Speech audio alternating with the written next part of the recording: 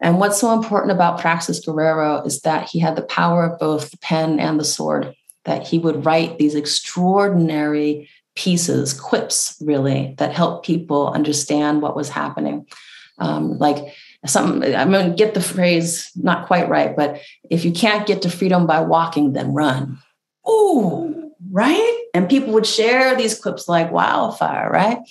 And one of his more famous quotes was, it's better to die on your feet than to live on your knees. Everybody heard that phrase from the Mexican Revolution, right? Praxis Guerrero helps bring that to Emiliano Zapata and the Mexican Revolution.